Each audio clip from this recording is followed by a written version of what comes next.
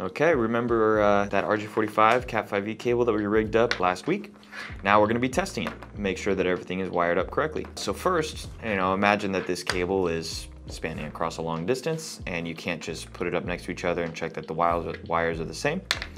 So you'll go to one side of the wire, you'll plug in this end piece here, and then we'll go back and find the other side of the wire.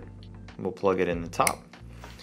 And then it will run a quick test to let you know that it is wired correctly. So you can see here that the numbers are lined up and it has passed. Now if it was miswired, it would say miswire over here in the corner and it would show which cables are miswired. So, if the greens were mixed wire, 2 and 1 would be switched, etc.